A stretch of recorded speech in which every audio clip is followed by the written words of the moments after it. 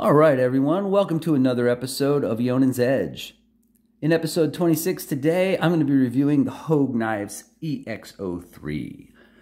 Basic specs on this knife: it uses a 154 cm blade. It is a drop point with a mid-flat grind. It has a nice swage on the top of it up here too. It uses a tumbled silver washed finish for durability. The knife uses a black polymer handle with two different textures that are very much representative of Hogue. The knife uses all stainless steel hardware throughout. And it has a usable fine edge of 3 3/8 of an inch with a nice little sharpening choil right here in the back. It is 4.5 inches from the front to the back of the scale. I did not include the little pommel. And it has an overall tip to tail length of 8 1/8 inches. The weight on this knife is 4.3 ounces on my digital scale. And I also need to point out that this knife does come in both a 3.5 inch blade version, which is what this one is, and a 4-inch blade version. There's no other differences in the knife other than the length of the blade and just a tiny bit of extra length to these scale/grips to accommodate the blade length, but they're identical knives otherwise. This is an Elshwitz design. He designs a lot of Hogue's knives. So let's talk about what I like. First of all, like every Hogue knife that I own and every one that I've held, the build quality on this knife is excellent. The 154 cm blade came out of the box very sharp, and like all the other Hogue knives I've seen and handled, the factory edge on this knife, while not being a mirror finish, is pretty close to it. I'm convinced that Hogue probably puts the nicest edges on their production knives of any of the big manufacturers that I've seen out there. Again, it's not a perfect mirror finish, but man, it's a really nice edge, and it's even on both sides. There's no burn marks. I've never encountered that with Hogue. So the edges they put on their knife right out of the box are really, really good quality edges. This still has the factory edge. I have stropped it a few times in the approximately year I've owned it, but it's still got the original edge on it. So that's the other thing I would say is a plus here is the 154 blade steel obviously has been heat treated well by Hogue and has held up really well to a lot of everyday use and lots of different types of cutting tasks that I've exposed it to. And you can't really tell this finish really holds up really well and doesn't show wear and tear very much at all. The ergos on the knife are solid. So it offers a couple of different hand positions. You've got this basic one here. There's plenty of grip sticking out even for me with a large glove-sized hand. There's more room down here if you have bigger fingers. So you can get in this position here very comfortably where the scalloping is, the relief is. There's meaningful jimping on the blade. There's nice jimping on the top of the knife right here. There's even jimping back here where it rests into your palm swell. And then the other thing and some on the back down here, which is really nice, where your back finger's set. You can see there's jimping there as well. And then the other thing that's really nice is because they designed this little flat here on the bottom side of the blade behind the sharpening choil, you can actually move up to this position and you're still not anywhere near that sharpening choil. You can get in this position really well. Now, this feels really solid. You can put a lot of cutting pressure down on this blade and you don't have to get anywhere near the edge, the fine edge cutting surface. So again, I like that a lot. The button lock is good. The knife opens and closes whether you're doing it with the button lock or with the thumb studs. And another cool feature that this knife has is it has this lock here for the button lock. So if you push that forward, you just heard it snap, this thing cannot be closed.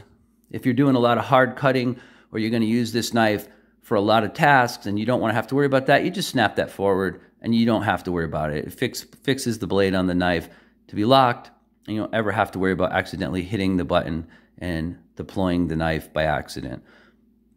that comes right back off, and the knife flips right back closed. So again, the button lock's accessible from both sides. I will say this, that the pocket clip, while it is reversible from tip up to tip down, it is only a right-hand side pocket carry, so it is not reversible to both sides. Also with the texturing here, I'm going to put this up a little closer. We'll see if we can zoom in on that. There you go. You can see that there's a nice pebbling finish over the whole knife, and then on this side they did the trademark Hogue pebbling here, and that's just exceptionally good, man. This knife feels great in your hand. Also, covering all the details, they took that away on this side so that the knife really will slide in and out of your pocket without catching or grabbing on anything. Then the clip has enough thickness to it back here to accommodate a pretty thick pair of pants, so I'm very happy with that too. So overall, like I said, fit and finish wise and ergonomics wise, the knife is really, really solid. Feels good in your hand, no hot spots, 2 different hand positions. One note about the clip also, a lot of people that have reviewed this knife in the past have said, man, the clip is really ugly. So looks aside, folks, this is not a show knife. This is a work knife. And the thing with this clip is, this spoon style clip is perfect. It's absolutely perfect for this knife. The knife doesn't move around in your pocket. The clip sets nice and deep. It's well constructed. Honestly, like, I just feel like this clip is perfect for this knife. Yes, it's not a deep carry clip. It doesn't come all the way up to the back of the knife. But then again, you know, this is a usage knife, a work knife. And for that purpose, I feel like this clip is very, very good. It's very comfortable. You don't feel it in your hand at all. Where that actually sets is here in that kind of fatty, meaty part of your hand, and you really don't feel this clip at all. So design-wise, it may not be the prettiest thing, but it works flawlessly. So a couple of other really quick things here. You know, I talk about balance points on knives a lot. They hit a home run on this one. So the balance point on this knife is right just a few millimeters behind the pivot screw on this knife. So this knife is balanced perfectly right in this area right here, and it just sets there really nice. There you go. It sets there really nice. So when you've got this in your hand, whether you're in the standard position or you're in the choked up position, the knife feels really well balanced. Why is that so important? Because balanced knives are easier to cut with. You get a better feel for them. But also, they managed to do that with only having a partially inset stainless steel liner. If you can see here, it's sort of in-molded, which Hogue is famous for. Here's the stainless steel liner on that side, and that's it. It only comes back to about right here. So it's this area here of the knife. The back of the knife just has some steel insets, stainless steel insets, to help you put the pocket clip and what have you in there. So the fact that there's very little metal back here on the back of the knife, and yet they've been able to get the balance point right here behind the pivot, like right near where the front of your index finger is, that's fantastic. I mean, I'm big on balance points on knives, and knives that are way out of balance, I don't typically like to use or cut with. This knife is almost perfectly balanced, right where it's supposed to be. So again, Hogue, you get big thumbs up for that one too. So let's do a couple of quick comparisons, and then I'll wrap up the rest of the review. So here we have the EX03. I'm going to show you a knife that's a little smaller, and then a knife that's around the same size. So the first one I'm going to show you is the Kaiser Original. Just to give you an idea, it's a popular knife. A lot of people own these days. You can see how much smaller the Kaiser Original is overall. And then we're going to show you the Demco 8020.5, which is in the same general size range.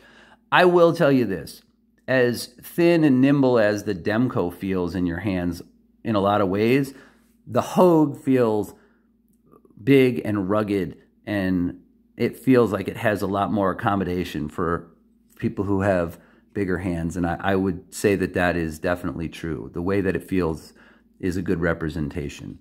So there's a couple of comparisons for you. So overall, I haven't had any issues with the EX03 in the almost year that I've used it. I've carried it a lot. I've used it for a lot of tasks.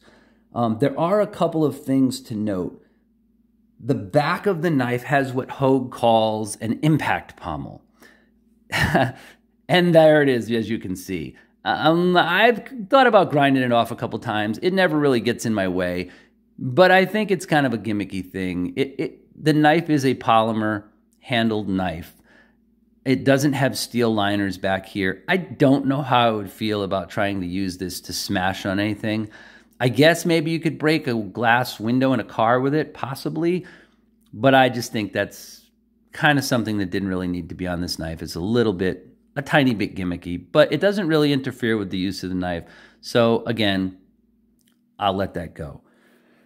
And then the tolerances on this knife are really tight. It is a really well-built, well-machined knife. There's no play or slop anywhere. There's no button stick. None of those things that you sometimes experience on button lock knives and knives in these categories. With that being said, this is not a fidgety knife.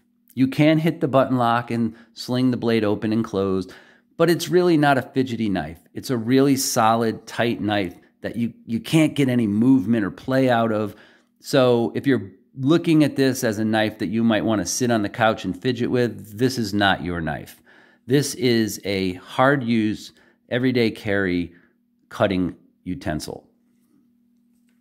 So with that said, this knife is around $130 for the 3.5-inch blade version. It is a solid offering from Hogue. I would recommend this as an EDC work knife to almost anyone. As I would with many of Hogue's knives, I can definitely say that. But this knife, I most definitely can recommend. I will continue to carry this and put this knife into use in the field and for a lot of different hard use tasks. So again, that is the Hogue EX03, made 100% in the United States by Hogue Knives. All right, folks, that's all I got for this one. Thanks for watching. I hope you've enjoyed this review. If you have, please consider hitting the like button and subscribing to my channel for future reviews. I hope you have a great rest of your day, and as always, folks, stay sharp.